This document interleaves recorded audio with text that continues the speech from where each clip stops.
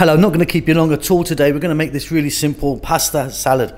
Pasta, mozzarella salad. You can bung what else you want in it to kind of bulk it out. Really, really simple. Welcome back to How to Cook Great. Okay, here we go. So I've got 3 cups of pasta cooked. You can use any type you want, of course. That's for silly.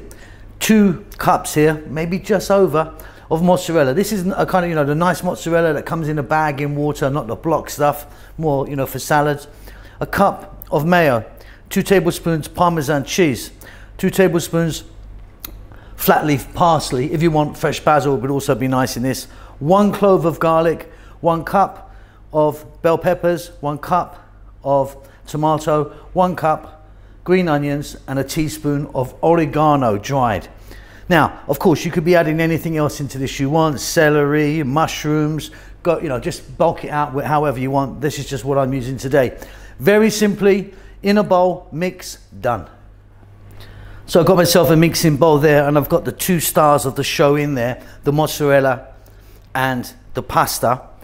Let's add that little tiny bit of garlic, dried oregano in there, Parmesan cheese. Try and use fresh Parmesan, don't use that horrible stuff in packets, it's disgusting. Parsley, chopped, or basil. Bell peppers. Now think about cucumbers in here, get some olives in there, bulk it out how you want. Tomato mozzarella, obviously, beautiful together. I've got some green onions here, or spring onions, or scallions, whatever you call them. I like them in this salad. If you want, you could use, a regular onion, but I find it a bit harsh.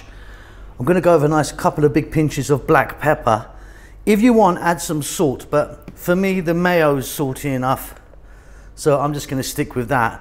So 1 cup in there. And then we're going to give it a big old mix up. Job done. Delicious.